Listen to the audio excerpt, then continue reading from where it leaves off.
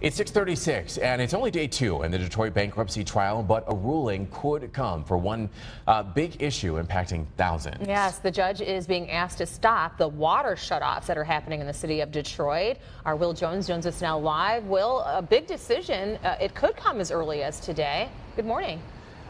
Good morning, Rhonda and Everett. A very big decision. That decision was supposed to come yesterday, but it did not come, so we're expecting it this morning. We really have not seen protesters take to the street since the water shutoff moratorium ended. That's because they have taken their case to court, and Judge Rhodes will weigh in, or at least we think so, today.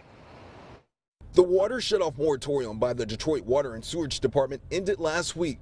The department has resumed shutting off water for customers with delinquent accounts. Today, Bankruptcy Judge Steven Rhodes is expected to decide whether that will continue. Critics of the department's policy requested a temporary restraining order against additional shutoffs of customers with unpaid bills, arguing in court Tuesday that people need water to live, to survive, to thrive, and that the shutoffs endanger low-income families.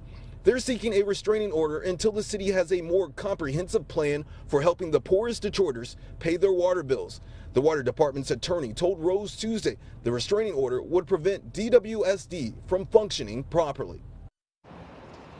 The water department's attorney also says that he does not believe that the judge really has the legal authority to issue a decision on that restraining order to stop the water shutoffs. But we're just going to have to wait and see if the judge makes his decision later today. Again, that's expected today. It was supposed to happen yesterday.